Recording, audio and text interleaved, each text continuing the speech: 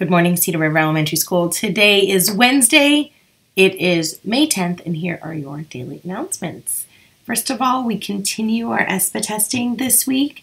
So, gentle reminders about walking quietly in the hallway for our 3rd, 4th, and 5th graders who are showing what they know. And they've done a wonderful job persevering and working really hard for our testing this week. Let's see here. We have some exciting events coming up.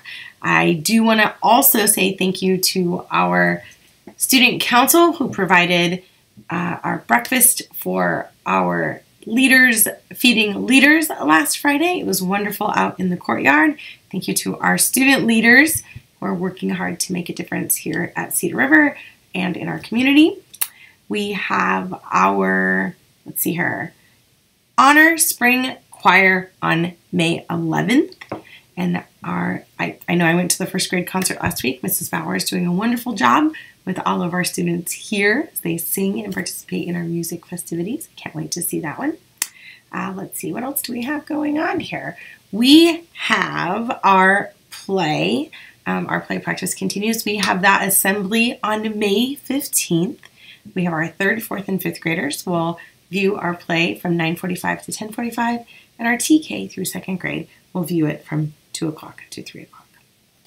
This week we also celebrate Teacher Appreciation Week for all of our teachers in the building and everything they do to support students in our community and our school. They work really, really hard. And it's also Nurses Appreciation Day. It's been a really busy appreciation week, and our wonderful nurse Chelsea helps all of our students and our staff and our families here at Cedar River every day to make sure they're well, they feel good. They might have to get some clean pants from our muddy field. So for all the things, we thank our teachers and our nurse. And one more, we also on Friday, it's National Child Care Provider Day.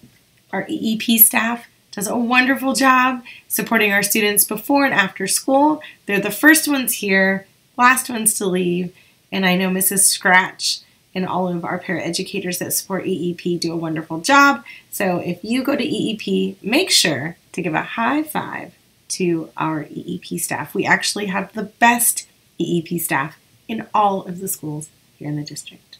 That is all I have for you today. We're going to end our morning announcements with some happenings around the school from Mrs. Landry's class. As always, it's a great day to be an otter. I hope you have a wonderful day, and I'll see you here on